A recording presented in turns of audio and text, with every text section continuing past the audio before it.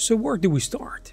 Maya 1.0 was first released in early 1998, bringing together features from its predecessors, like Alias's Power Animator and Wavefront's Advanced Visualizer, and it brought those features into a new, extensible 3D suite.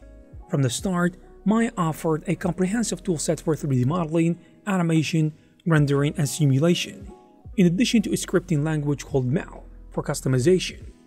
These strengths actually attracted leading studios, even in Maya's first year, and by 1999, several high-profile productions had adopted Maya, notably The Matrix, which would revolutionize cinematic VFX with its bullet time sequences. In fact, all three of the 1999 Academy Award nominees for Best Visual Effects, including The Matrix, which won the Oscar, Star Wars Episode I, and Stuart Little, all used Alias Wavefront 3D software, including Maya in their pipelines.